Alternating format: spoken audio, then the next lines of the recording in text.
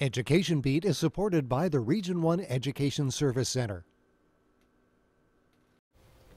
Welcome back, everyone. Colleges around the nation are nearing their 1-month mark into the fall semester. Can you believe that? Yeah, flying by.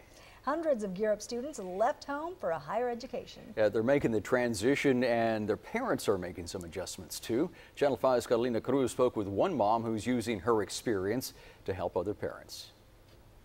High school graduation is a milestone in a teenager's life. College is the next step. But the high school to college transition doesn't only impact these Gear Up students. La respuesta ideal sería como pavo real, muy orgullosa. Pero la verdad viene un conflicto de intereses y de sentimientos cuando dices, para eso los eduqué, pero a mí nadie me preparó. All of Laura Padillas' kids left the valley for a higher education. Her youngest and only daughter is the last one she's sending off. Se fue a Nueva York, de aquí de veteranos también, Jaime y ahora Paulina. Padilla supports other parents in the Gear Up program. Guiar a otros papás en el proceso de aplicaciones, nosotros tenemos el soporte, porque muchas veces te dicen, hay muchas becas, sí, pero ¿dónde? O sea, sé que las hay, pero nadie te dice realmente qué página o qué lugares o en qué momentos. Los tiempos son muy importantes también de aplicar. Her volunteer role comes with additional support. She guides parents who, like herself, hurt when letting their children leave the valley.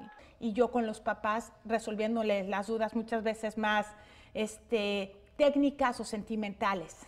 The mother of 3 says it doesn't get any easier, but she knows it's the best decision for her children. Sí es difícil cuando eres una familia muy unida y todo y de repente se van a otro lugar, pero ni modo, o sea, realmente estos tiempos nos han tocado y sí me gusta que aprendan, que vean, que vivan. Former Gear Up program director Tina Atkins has this to say to parents struggling in the time of transition. I think that the most important thing is to trust yourself. As a parent, you have to trust that you have the best interest of your child at heart. Padilla says she finds comfort in knowing she prepared her teenagers for adulthood and life after high school.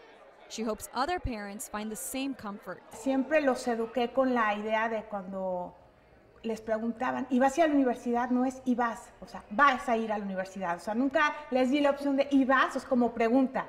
Más bien, siempre fue una afirmación. She hopes other parents find the same comfort. In Edinburgh, Carolina Cruz for Gear Up.